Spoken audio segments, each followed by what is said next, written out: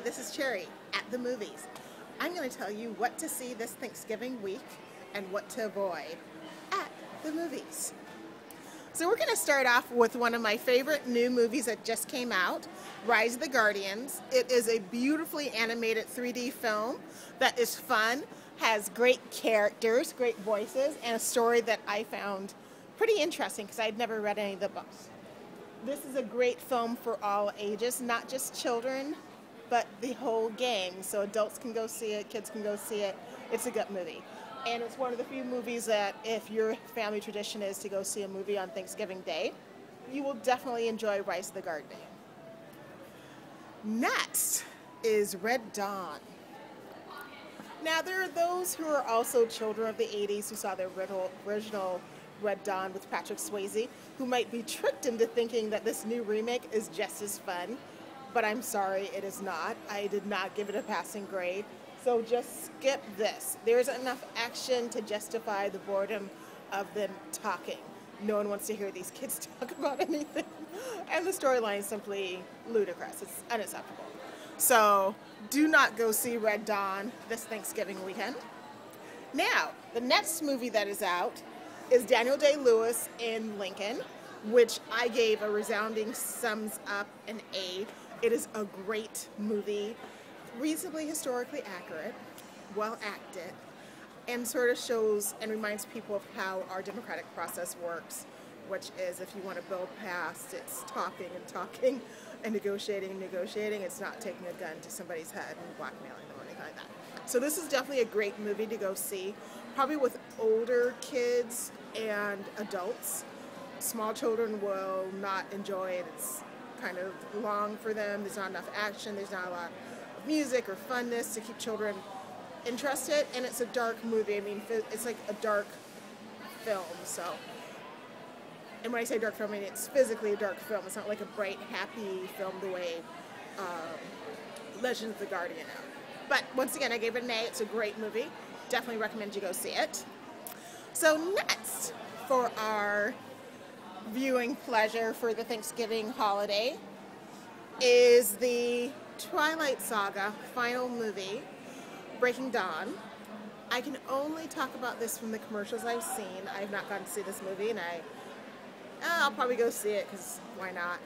But I just don't get the whole vampire high school student werewolf thing, but I've heard from other people that it's adequate. So if you're looking for something adequate and you're a teen girl or a girl who's into Twilight Zone, you might want to go see Breaking Dawn. I mean, really, if you've seen all the other movies, you're definitely going to go see this one. You don't care about my opinion. Ooh, Skyfall 007. So I've seen this and I'm going to go see it again. It is a great movie. It's one of my favorite 007 movies that's come out in a couple of years. It reminds me of all the classic 007 movies I grew up with. Roger Moore was my 007, but this reminds me more of the Sean Connery 007, a little bit of humor, definitely sets, definitely some violence, but it's one of the most well-written, well-acted, well-directed 007s I've ever seen, and the villain is to die for. I mean, literally, to die for. He's like killing everybody right and left. So this is a great movie for the family with older kids and adults. Next is Life of Pi, which is a beautifully directed film. I mean, Ang Lee doesn't do anything but great films.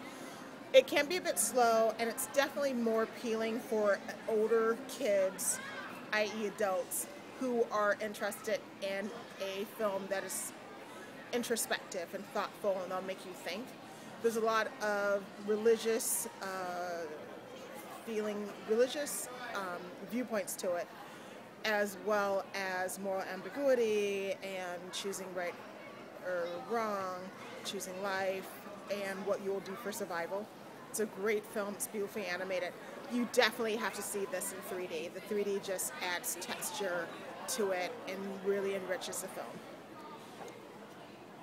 Next is Anna Karenina, which is starring Keira Knightley and Jude Law.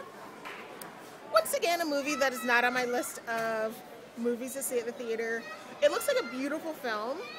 it just doesn't look appealing to me at this time of the year. I usually like to see there's something fun and actiony, or something funny, or something happy, or something animated and family friendly.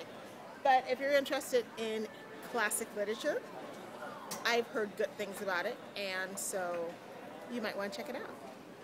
Once again, with older, let's be honest, they're not even older teens. This is strictly for adults. The average kid is not going to want to watch this. And the final movie that I am going to talk about is Silver Linings Playbook. I saw this and I loved it. It was one of the most fun romantic comedies I've seen in a long time. And I suppose you really shouldn't call it a romantic comedy. I think it's almost more of a romantic dramedy, or so, rom-dram. And has comic moments in it. It's really a great film about dealing with your family, dealing with mental illness, finding love, and learning to love yourself enough to recognize love. So this is Cherry at the movies, telling you what to see this holiday season. Have a great Thanksgiving. Bye.